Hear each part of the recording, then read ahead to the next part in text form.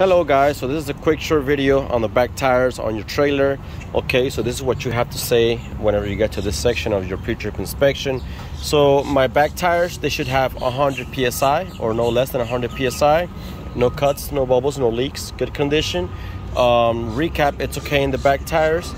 Okay, recap, it's okay in the back tires, and my tread should be 232 in the back tires. Okay, so between my tires I should have 3 inches of space, 0 space between my rims, clean from any debris, any obstruction. Okay, my tire and my rim should have 0 space, so 0 space between my tire and my rim, tight and secure.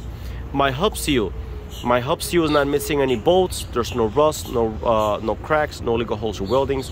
My hub seal is not leaking any oil, proper oil level. Okay, all of my lug nuts are present, they're not loose, they're not missing. Okay, there's no rust, they are tight and secure. My valve stem, the original cap is present. Okay, proper level, and it has no leaks. Okay, so my original cap is present, proper level, no leaks. And my rim has no illegal holes or weldings, no rust, no cracks. It is in good conditions. All right guys, thank you for watching my videos.